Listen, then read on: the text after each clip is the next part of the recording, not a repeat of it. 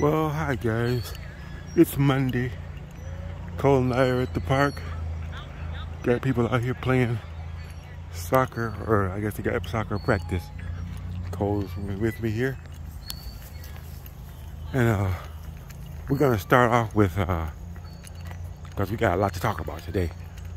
We're gonna start off with the last video. If you guys watched it to the end, you saw what happened.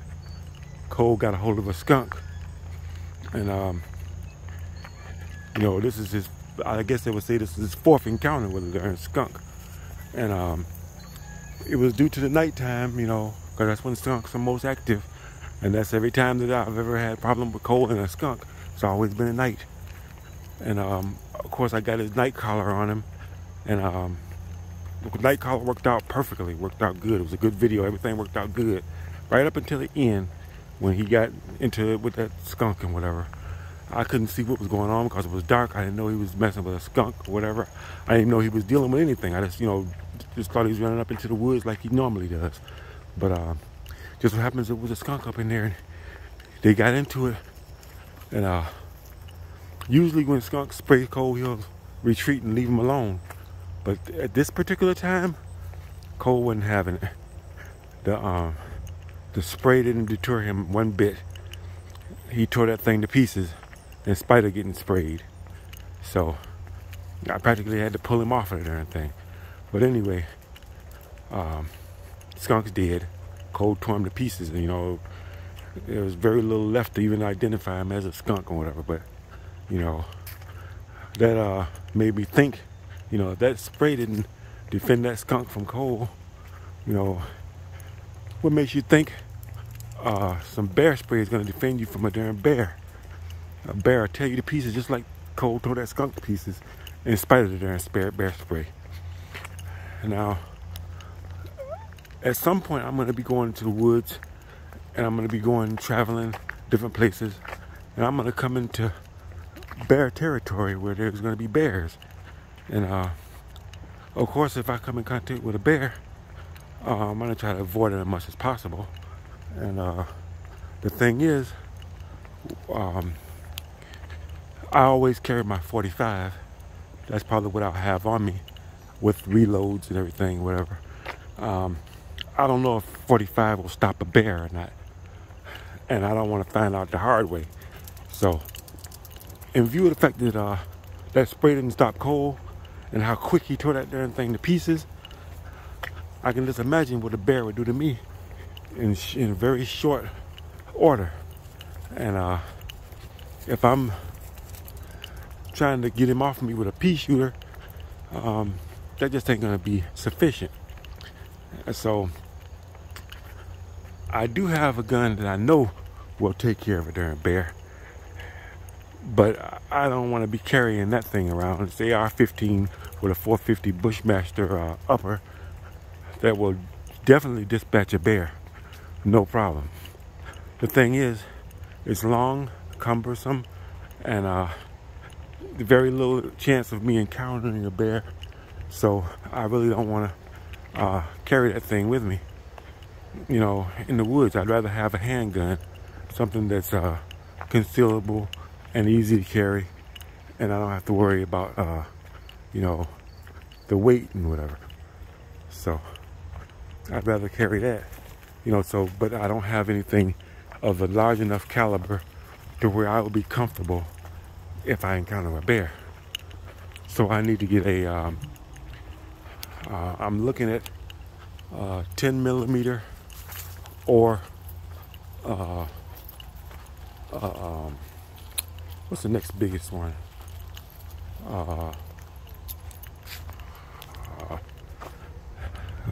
My brain is in a blank right now because I took this trail here to avoid a bunch of people with dogs, because I don't want Cole to, there's about 5 or 6 dogs, and if it's just one dog or whatever, I could trust Cole to heed with my little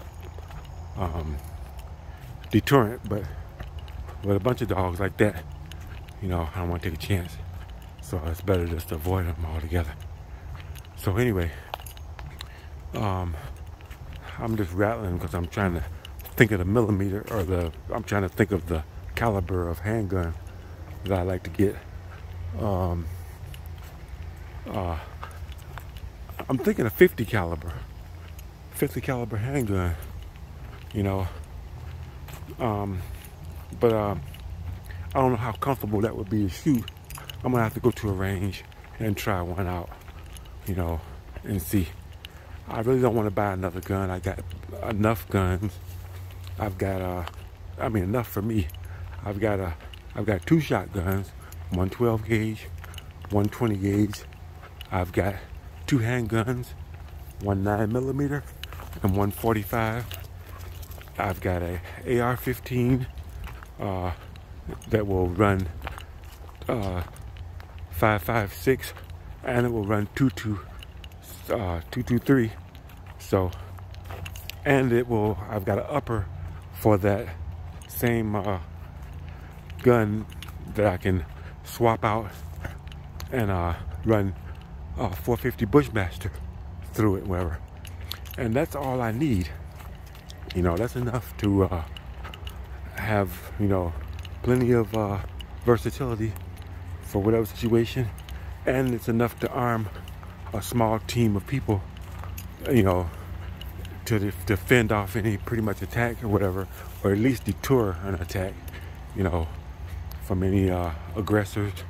So, you know, that's mainly why I have that many guns. You know, I'm not addicted to guns. I don't have a gun, you know, arsenal or whatever, like most of these people have. You know, they're collectors or whatever. I'm not a collector. I just got enough to be able to defend myself, and enough to arm a small group to be able to collectively defend any situation that I should find myself in. Which brings me back to, you know, not wanting to buy another gun. I'm done. But I don't want to get eaten up by a bear, and I don't want to lug a big ass AR-15 chambered in 450 Bushmaster through the woods and up and down trails and stuff or whatever. I want to travel, you know, a lot more light and a lot less conspicuous. You know, a long gun like that, walking around through the woods, people are gonna, you know, notice you, you know, and it's gonna get unwanted attention, you know. So, but we'll see. We'll just see. I took care of some business today, did some running around, paid some bills, and now I find myself at the park with Cole. We're doing our walk, and so it's good. Had a little extra money, made a couple of Amazon purchases, and things good. Look at this big ass tree that recently fell too. Look at that, right across the trail. Somebody could have been walking here. If that fell at the time they come through here, it would have killed them. This is fresh too. You can see they just cut that. Like I said, this trail is well maintained. It fell against that tree there. You know, fortunately nobody was walking through here at the time. Then again, I don't know. I haven't heard nothing. But it's all good. Here, Cole. Here. Somebody coming on a bike. Right there. Stay. Don't you move. Be still. Or you run over. Forgot to bring my darn thermostat with me. Mosquito just got me. But anyway. That's it for that. I think we pretty much covered the skunk deal. Oh yeah. Like I said, it was at night. It was after work. I was tired. Wanted to take Cole for a quick walk. And then that happened. So now I'm like, oh man, so much for me getting to sleep.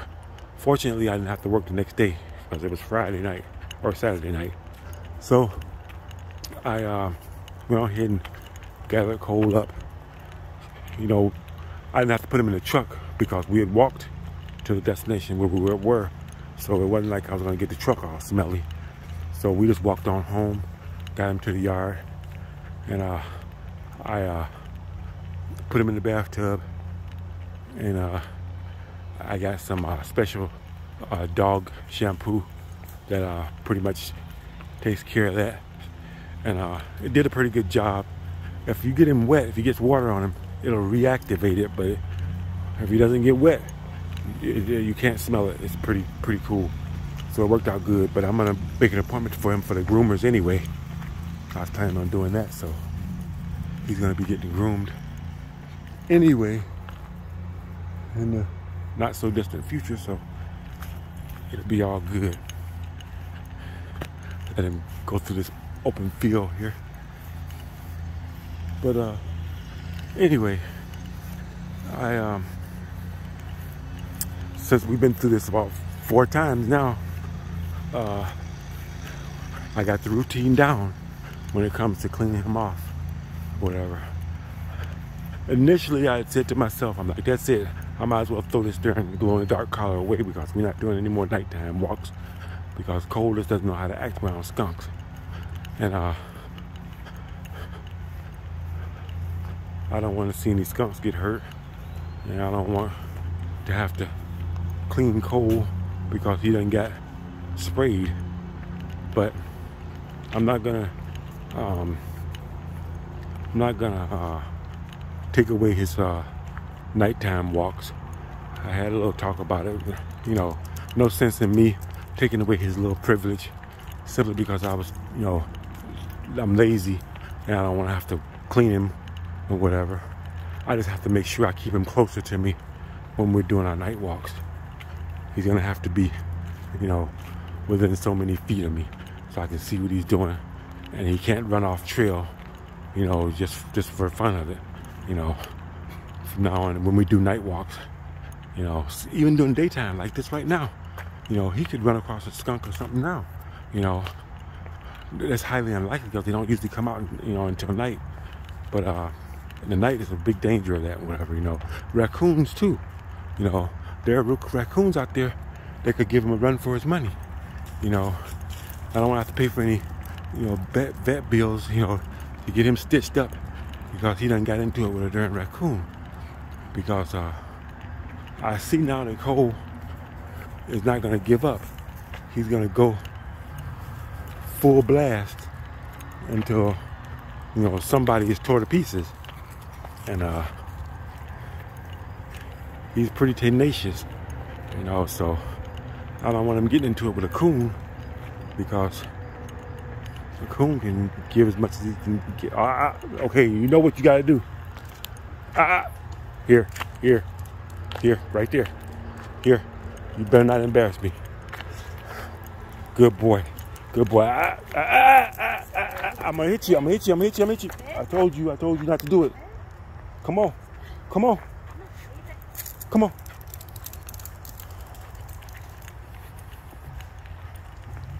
Come on back here. Come here. I had to shock him, and he ran off. Because he went over there with that dog anyway. I think I gotta up the because I shocked him before he got over there, but I think it's low. Yeah, it's on 2, so he didn't even feel that. Oh yeah, I gotta bring this up some. I don't know how he got down to 2, but probably from it being in my pocket and stuff, and buttons getting pushed, he managed to get his way down. You know, and so it's not as much of a deterrent. Wherever the darn vibrator is probably more powerful than that. But it's all good. But anyway, it's a nice day. I'm here at the wrong time at the park because the park people are here. They're cutting the grass and doing the maintenance and everything. Kind of hazy sky. It looked like it could rain. It feels like it could rain. It's kind of hazy, but there's not enough clouds to rain. There's no storm clouds up there. Just puffy clouds. You know, nothing rain clouds, but it's not bad. A hazy sun. Sun's trying to peek through the few clouds that we got, so it's not bad. And we're making our way back to the truck now because that's enough for now. But I had to make sure I took him out today because he was in the truck while I ran my errands. So got all my errands ran, so now we're on our way back home. And we get home, I'm gonna feed him. Cole gets a rotisserie today, and because he's been good. But anyway, well, he ain't been exactly good, but I promised him a rotisserie, so I'm gonna get him one. I got money to let him have one. So anyway, we're headed back to the truck. My arm's getting tired. So that's it for this one, guys. Hope you enjoyed it. Thanks for watching. I'll see you on the next one.